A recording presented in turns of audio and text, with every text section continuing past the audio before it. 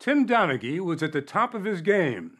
A referee in the National Basketball Association, he loved the limelight, was considered one of the NBA's better refs, and was making almost $300,000 a year.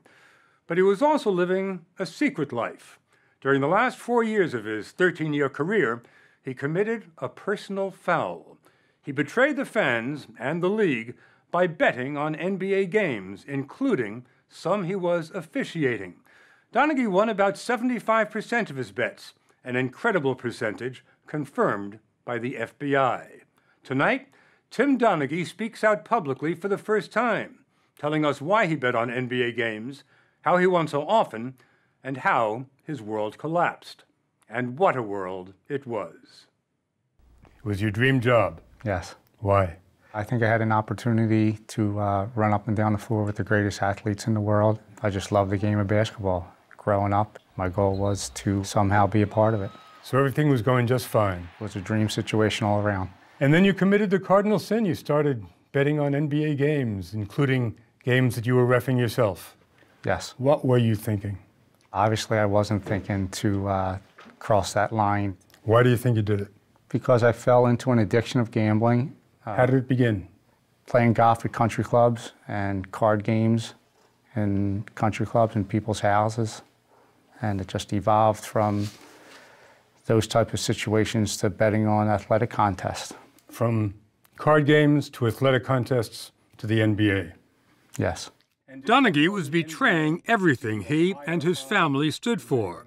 His father had been a respected ref in college basketball. Tim followed in his footsteps and went even further, making it to the NBA. But Tim said betting was more powerful than all of that, and winning was ecstasy. And did betting on the NBA give you a higher high than betting on other sports? I think it gave me a higher high because I was able to predict the outcome of the games. And I think when you talk about gambling and the euphoria that comes with it, making winning picks is what excites you. Euphoria. Real euphoria. Mm-hmm. And as far as you know, you were the only ref who was placing bets? As far as I understand, yes. How many games did you bet on? I think I bet on probably over 100 games. Over 100. And how many of those were you reffing yourself? A lot. And here's what you may find difficult to believe. Donaghy says that while his betting may have been illegal, his reffing was always honest. You're insisting that your betting did not influence the way you called a game. Why should we believe you? Because the FBI did a thorough investigation, and even the NBA concluded that I did not fix games in the NBA. That's right. A 29-year FBI veteran, Special Agent Philip Scala, led the investigation of Donaghy. He told us that Donaghy convinced him. He said, knowing the information that I had, I didn't have to do anything on the court to pick a winner. I could pick a winner 80% of the time, just knowing what I knew an hour before the game. And watching the tapes, we could see that there was never something outlandish where you could see he called a foul or he omitted a foul because he wanted to see certain team win. We never saw that. The NBA's investigation came to the same surprising conclusion. Quote, "It seems plausible to us that Donaghy may not have manipulated games. We are unable to contradict the government's conclusion." When you were reffing a game, didn't it come to your mind that you'd bet on one team and not on the other? I tried to put it out of my mind, and I think that I was able to do that. In one game, you were betting on San Antonio, but you threw their coach, Greg Popovich, out of the game. And now, Greg Popovich has been tossed. I didn't think about the bet during the game, and in my mind, he needed to be ejected. Losing their coach cost San Antonio the game and cost Donaghy his bet. But that didn't happen very often. Donaghy claims, and the FBI concurs, that he won 70 to 80% of his NBA bets. You told the FBI, this is a quote, "You don't realize how easy this was for me knowing what I know." Mm-hmm. What exactly did you know? I knew that there were certain relationships that existed between referees and players, referees and coaches, and referees and owners that influenced the point spreads in games. What's a point spread? A point spread is where a team is favored to win or lose by a certain amount of points. You say that certain refs like or dislike certain players, certain coaches, certain general managers, And certain owners. You told us, I knew these guys, knew who they liked, who they despised, and who they would help or screw over. For example, Donaghy cited tempestuous superstar Allen Iverson. Some refs liked him, some did not. Natural enough. But Donaghy said several refs would let their feelings influence their calls by either favoring Iverson or favoring his opponents, and that would affect the score. And I knew those relationships, whether they were positive or negative, had an effect on the game. So you knew when Iverson was playing, and you knew which refs were there, you knew whether to bet on the Iverson team or on the other team? Yes. Iverson wouldn't talk to us. He didn't want refs to get mad at him. But his manager told us that the way the refs were treating him, some for, some against, made him sick. I do believe Allen Iverson knew this, and I believe all the players know this, that certain referees treat them much better than others. Donaghy told us that 2 years ago, Iverson had incurred the wrath of the refs. He had threatened one of our officials, and the NBA fined him $25,000, and we felt as a group that he should have been suspended.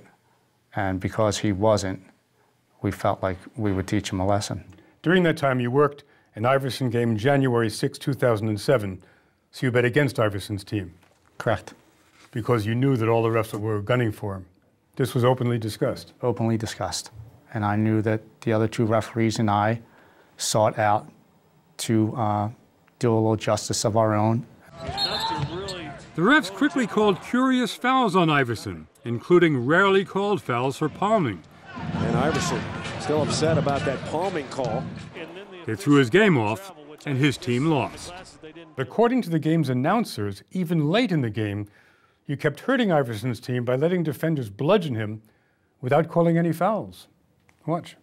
Tim Donaghy will not call a foul when Iverson goes to basket. About 3 in a row where he got to the basket, got fouled, we thought, no call. What are we looking at? We're looking at a foul that was let go. Obviously, in the pregame meetings, we came to the conclusion that we were not going to give Allen Iverson any marginal plays to the basket. And that absolutely should have been called a foul that I and the other referees passed on.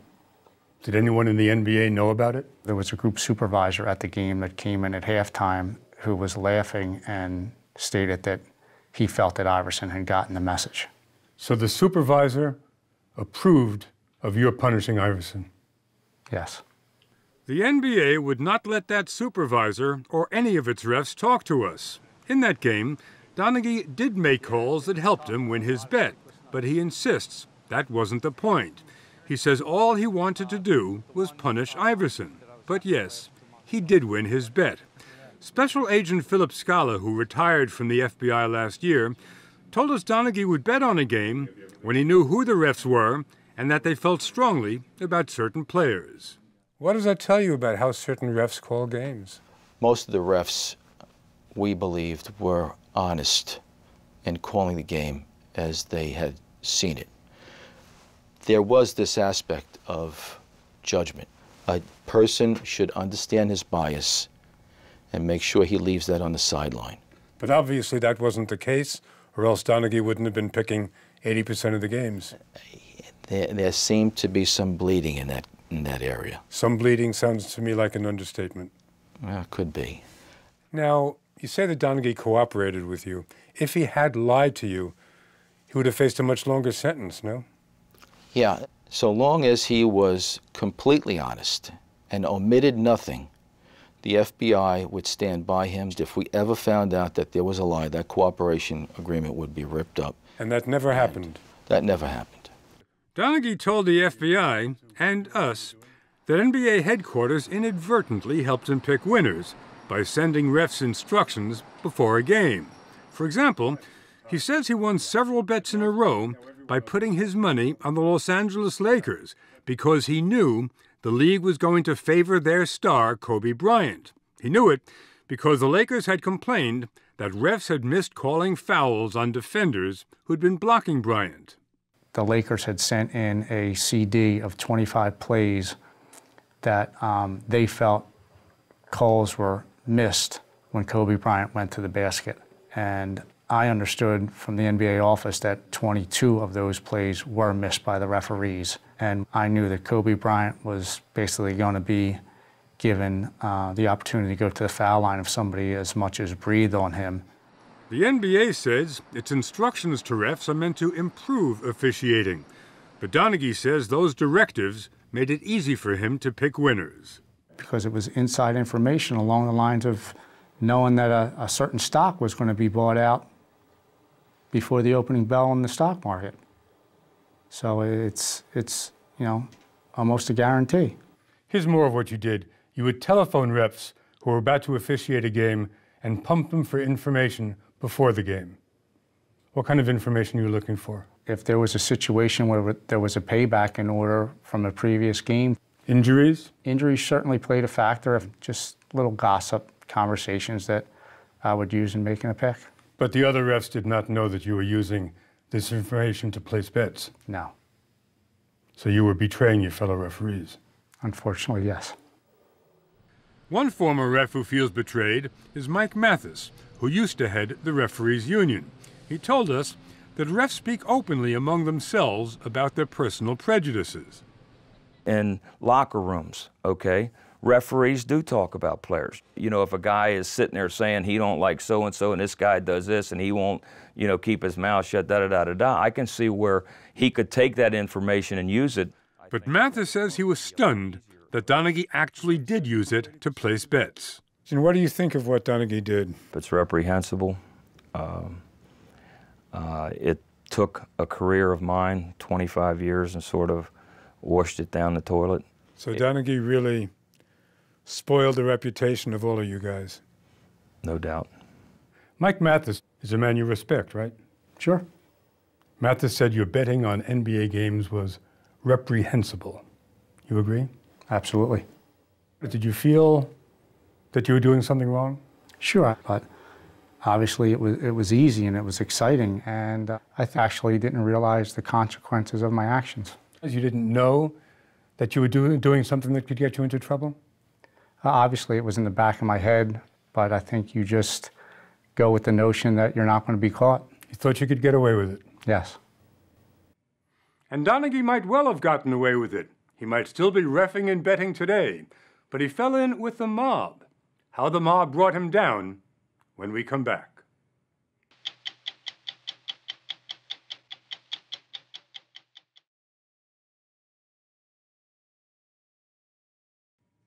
Tim Donaghy, the NBA ref who bet on games he officiated, was placing those bets through a friend. He was too scared of getting caught to do it himself. And their winning streak went on uninterrupted for 3 years. But in the 4th year, that friend let slip that he was getting his betting tips from an NBA ref. The mob found out about it and wanted in on the action. That's when Donaghy discovered what it means to be really scared. It started outside this hotel in Philadelphia. The FBI says 2 men associated with the Gambino crime family requested a meeting with Donaghy. They took him for a ride. They came down and picked me up. They picked you up? Mm-hmm. And what happened then? They basically told me that I needed to give them the picks, and if I didn't, that it's a possibility that somebody would go down and visit my wife and kids in Florida. Wow. And you believed them? Yes. Were you scared? Sure. From then on, his picks were relayed to the mob. And how did you communicate your bets? I would discuss it with a high school friend of mine who would pass the information along to them. And was there a code? Yes. The code was if I wanted them to bet the home team, I would discuss his brother Chuck, and if I wanted him to bet the visiting team, I would mention his brother Johnny. Do you have any notion how much the mob made off of Donaghy? The FBI is very, very conservative in those aspects. We felt comfortable saying it was at least a few $1 million. At least conservatively, that went into the coffers of organized crime. And how much were you making? I was making $2,000 per correct pick. $2,000 per correct pick. That seems like peanuts if they were making millions. It was. Why didn't you ask for more money? It wasn't about the money at that point. It wasn't about the money. It was just about getting through the season and hoping that it ended. Because the mob put a lot of money on his picks, they were not good losers. We told you that in one game, Donaghy threw out the coach of the team they were betting on. That cost the mob the bet, and they were not happy. They had questions as to why I did it. And what did you tell them? I just told them that I wasn't making calls in games to influence the outcome, and you know, I'm not going to be able to obviously predict the winner every night, and you know, they have to accept that that's what's going to happen. Did the mob accept that? I'm not sure that they accepted it or not, but that was the information that I passed to them. As it turned out, his mob connection brought him down. The FBI, which was monitoring mob phone calls, heard that an NBA ref was betting on games. The information made it to Special Agent Philip Scala, who headed the FBI's Gambino Family Task Force. One of the case agents had come into my office and said that they had information from a wiretap stating that there was huge sums of money being made and that someone thought that a ref may be involved. So you got to Donaghy through the mob, really? Yeah. So if you hadn't gotten involved with the mob, you might still be out there reffing and betting on your own games. Possibly. So your big mistake was getting involved with the mob. No, my big mistake was crossing that line and where I bet in the first place.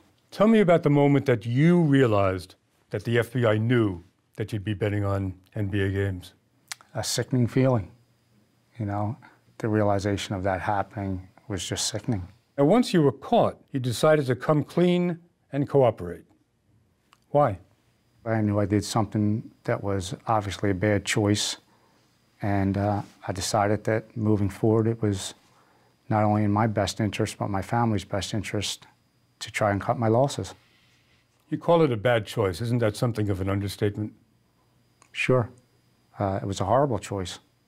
He cooperated with the FBI to get a lighter sentence, but that exposed him to some dark problems. Were you contacted by anyone in the mob? There were threats made to my home phone. What kind of threats did you receive? Death threats. What did they say? That I was going to be killed. Did you believe him? I wasn't sure. Donaghy was sentenced to 1 year in prison, where he found he was not safe from the mob. He was threatened, then attacked. There was one guy who claimed that he was associated with the mob and that he was going to get a gun and eventually blow my head off and break my kneecaps. His head was untouched, but months later, one knee still needs therapy. He whacked me with a stick and did some damage to my knee. And now that he's out, he is still worried about retribution from the mob. Well, certainly it's in the back of my mind, but I'm not going to live my life in fear. But I was informed by the FBI agents that they certainly had an eye on what they called these wise guys, and that if anything would come up, they would inform me immediately. Do you believe that you will be protected? Yes, I do. Convicted of wire fraud and passing betting tips across state lines, Donaghy spent 11 months of his sentence in prison and was released last month. He could well have been sentenced to more than 5 years if he hadn't cooperated. His two mob cohorts, Thomas the Doctor Martino and James the Sheep Batista, denied ever threatening Donaghy and got sentences of 15 months and 1 year. Donaghy not only confessed his own sins to the FBI, he also blew the whistle on the NBA. He claimed that in the playoffs, the NBA does everything possible to extend series and to help big market teams advance. Longer playoffs with those chosen teams mean more money for the NBA. The NBA denies it and says Donaghy was making wild allegations hoping to reduce his sentence. Commissioner David Stern declined to speak with us.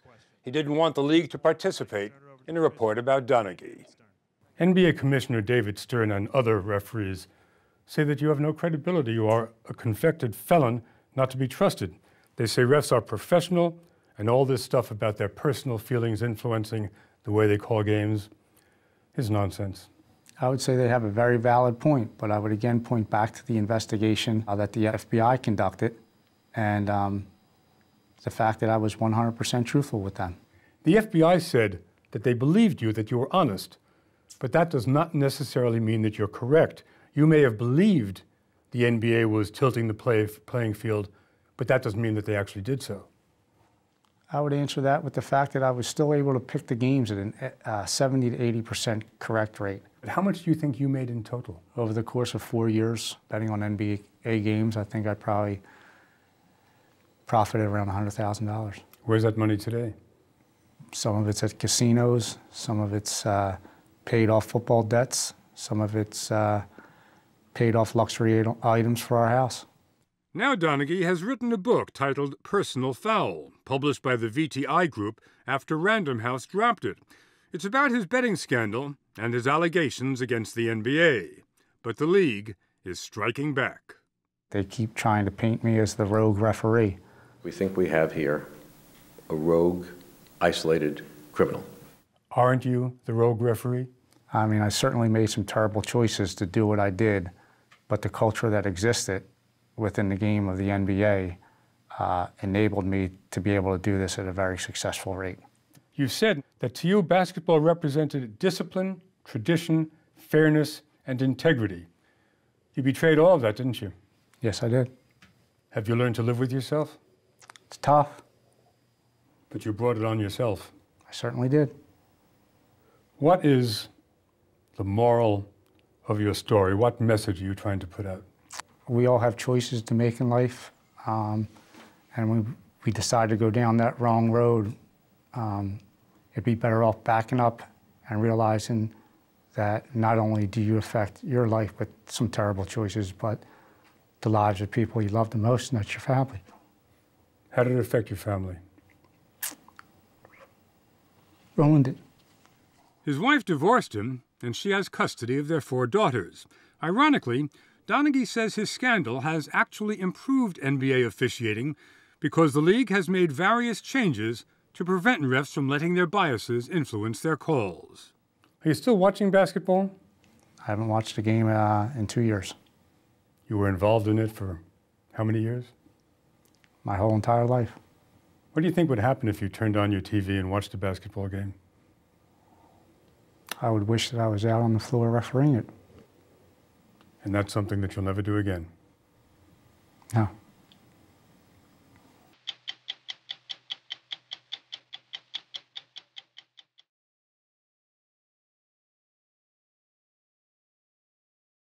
Yes, our March Madness brackets are already a mess too.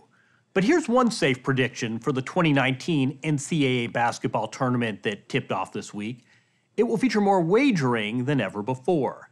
That's because last year, the Supreme Court overturned a federal law and ruled that it is up to the states to decide whether they want to legalize sports gambling. New Jersey led the way, many more followed, and more are planning to soon. This shift will bring a windfall to bookmakers, sports leagues, and states' tax revenues. But at what cost? This is the first year of widely legalized sports gambling, but 2019 also marks another milestone, the 100-year anniversary of the Chicago Black Sox scandal, when a team in the clutches of gambling mobsters threw the World Series. It's a reminder that, you might say, there's no such thing as a free hunch. Then away we go. Morcell gives it up. Oh! Thursday's opening day of March Madness provided a feast for college basketball fans. 16 games in one day and another 16 on tap the next. Oh, the Euro! Major highlight. Super teams, Cinderellas, and nail-biting finishes. Queen, corner 3 at the buzzer, air ball, and Auburn hangs on! But for all the familiar trappings, this year brought a new wrinkle. Hit it, baby! On Thursday, gamblers thronged FanDuel's New Jersey sportsbook. Think of a sports bar where you can bet on anything.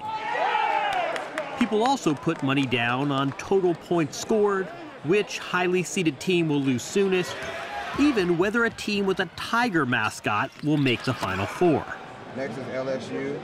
Some wagers were made with a clerk at a betting window. More were made on mobile phone apps with just a tap and a swipe. And some of those bets were made on games as they were being played. It's estimated that March Madness generated $10 billion in gambling last year. Yes, $10 billion. Virtually all of it through illegal bookies or offshore websites. You have an event like the NCAA tournament, one of the most wagered upon sports events of the year. You got to think more money is going to be wagered this year than ever before. The amount that we can measure will certainly be much larger. Ryan Rodenberg is a law professor at Florida State with a specialty in sports gambling. Make like a bookmaker, set a line. By the end of the year, how many states have some form of legalized sports gambling? By the end of the year, there'll be 15 states that have some form of sports betting, and probably a dozen more that have passed a law but just haven't put it into effect yet. So by 2020, more than half the states will have some form of legalized sports gambling. Yes. $50. And as legalized gambling spreads across the country, Rodenberg says unpaid college athletes are ripe targets for unscrupulous bettors. The typical situation in terms of bribing someone to shave some points, you just don't see that at the high-level, professional level.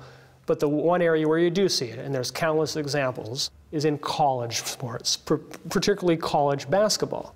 There's people that will do what they need to do to make a buck at the expense of an 18 or 19-year-old kid. Mike Hamrick is athletic director at Marshall University in West Virginia, one of the first states to legalize sports gambling after the Supreme Court ruling. You can give your athletes tuition, scholarship, room and board, but you can't pay them.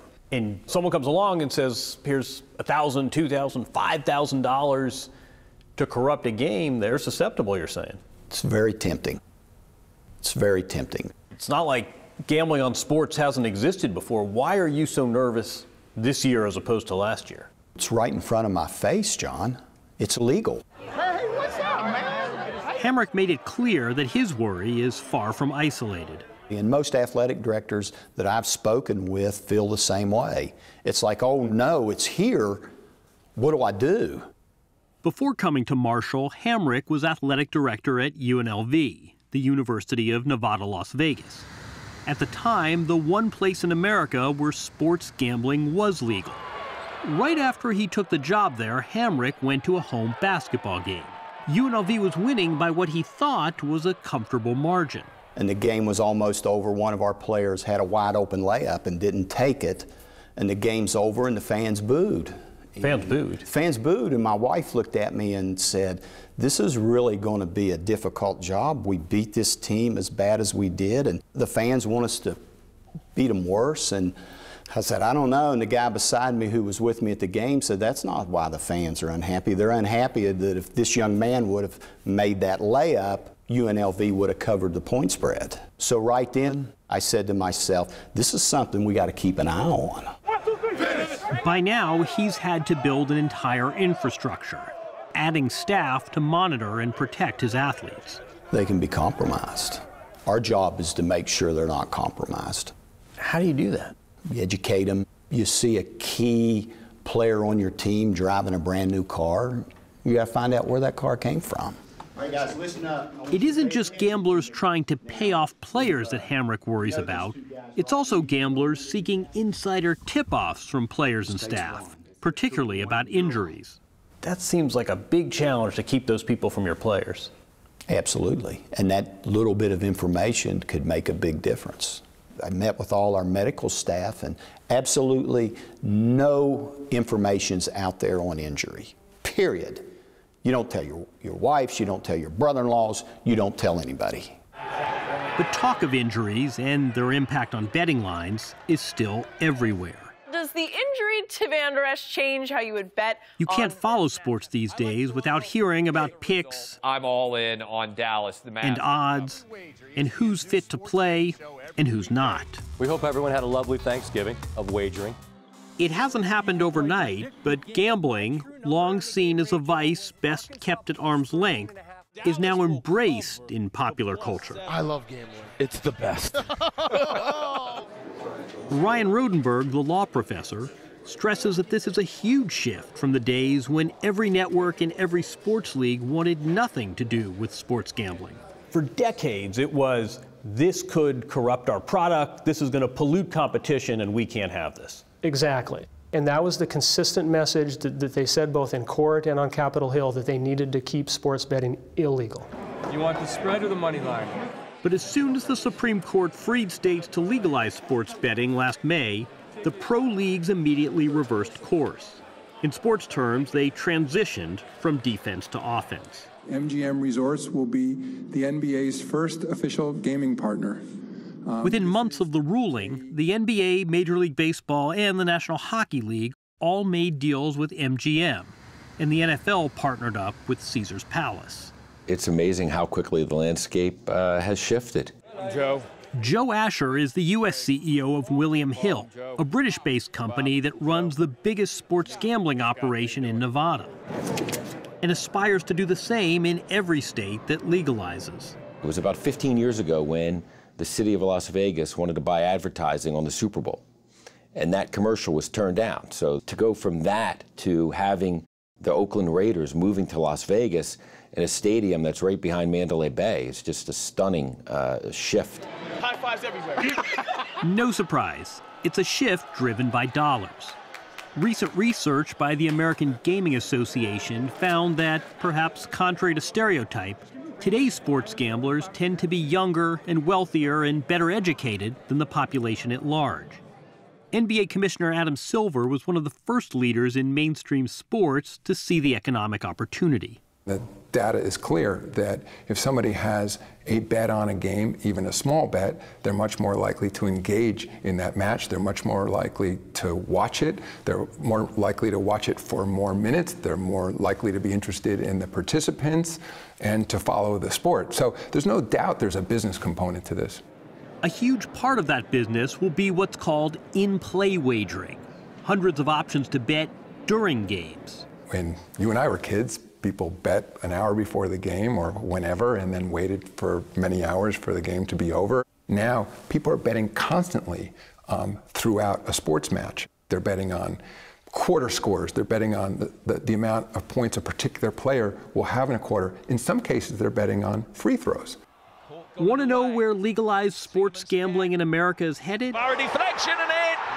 Look to professional soccer in Great Britain and Europe, where in-play betting has been stitched into the fabric of that culture for years. Over there, the in-game, real-time betting, which is all technology enhanced, that's what the big deal is. In Europe, it's about 50%, and here clearly it's growing rapidly, and I think it'll continue to grow. And in this brave new betting world, Adam Silver claims that legal gambling is much more likely to be on the up and up than the old way with the neighborhood bookie. Make your case. Why does legalized sports gambling, why do you think that decreases risk of corruption, not increases it? I think it decreases risk dramatically because we have access to the betting information. I think when you have an underground business operating in the shadows, you have no idea what people are betting on your own events. Because of technology, you can essentially get a fingerprint for every bet that's placed. You can detect unusual and unnatural line movements, bets. That technology can facilitate betting, but it can also facilitate detection. Absolutely. The proponents of legalized gambling say, listen, moving this into the sunlight is going to decrease risk, not increase it. You don't buy that? I don't buy that. Why is that? No. What are they wrong? It's gambling. It can be handled to a certain extent, but nobody can sit here and tell you that they can deal with this and be 100% clean. They can't. That's at least partly because technology makes gambling much more accessible to many more people. In states where mobile betting is allowed, up to 3/4 of all wagers are now made on phones. Just download an app, which, by the way, can detect whether you're within state lines, and start betting. So you're even sitting in the crowd at a Marshall basketball game. Take out your phone and you can bet on the game you are watching. Absolutely. And the fact that people will bet on every detail of every game presents Mike Hamrick with one more reason to worry about how gamblers could corrupt college athletics. If you were an 18, 19-year-old person from a difficult background and you didn't have a lot and someone put their arm around you and said, hey, you know, Don't want Marshall to lose tonight, but you know, if it gets late in the game and it's 2 touchdowns, you miss a tackle, drop a pass, fumble. That can happen. It must scare the hell out of you. It does. It does. It scares Hamrick enough that he's giving the names of every one of his players and employees to every West Virginia casino and gambling operator to ensure that his people abide by the NCAA rules prohibiting any sports betting. Now that it's legal, what it did for you is put pressure on you as an athlete. Hamrick also regularly invites FBI agents to come to campus and speak to his athletes. Don't get involved. Walk away. They have to understand that if they get tied up with the wrong people, there are bad things that can happen. Scare straight. Well, I don't want to sit here and tell you we're going to try to scare our student athletes into not gambling, but we are.